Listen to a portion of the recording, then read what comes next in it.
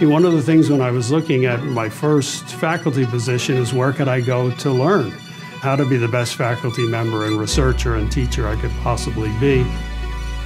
And Purdue really met all of those things.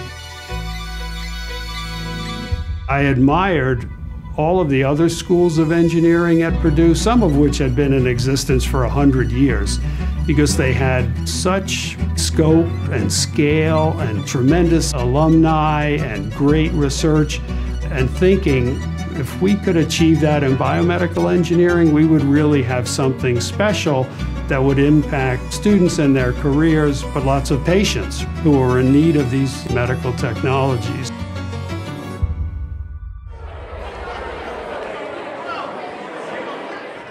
I'm very, very pleased to be part of this celebration of George Wodicka.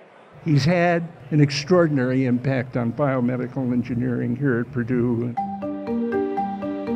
I remember quite vividly in 2001, I was in a meeting in Hovde Hall, and Dean Schwartz and George Wodicka told me about the Whitaker Foundation that was giving grants to universities that wanted to start biomedical engineering programs, because all of the advances in modern biology, when coupled with engineering, could have an enormous impact on health and on understanding of disease. So all of a sudden, in 2004, we had the resources to build a brand new building.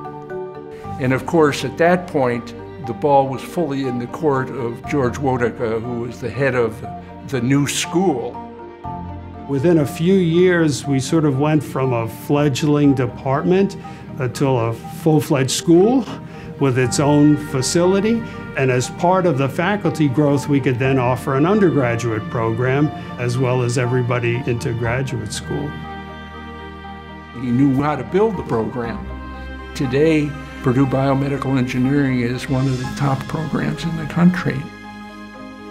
One of our earliest wins was our ability to attract truly high quality and dedicated staff and faculty and students to our operation.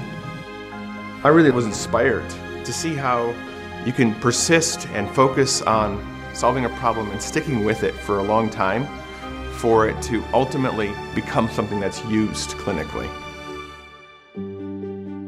How many patients have been directly helped through the technologies that we've invented or developed?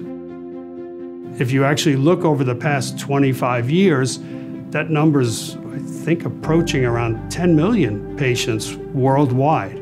It reflects literally a patient being helped just about every minute of every day from something that we've developed here.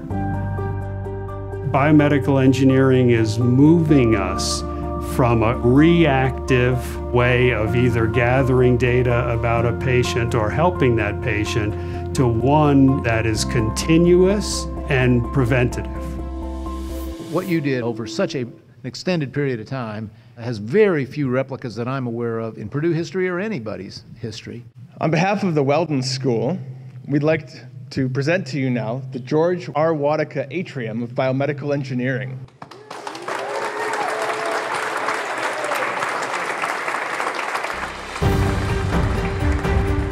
When you are at the ground floor and you're moving from like a small shell space in a building somewhere else on campus to casting a vision, to getting the folks, to building a program, getting it off the ground is just a Herculean task.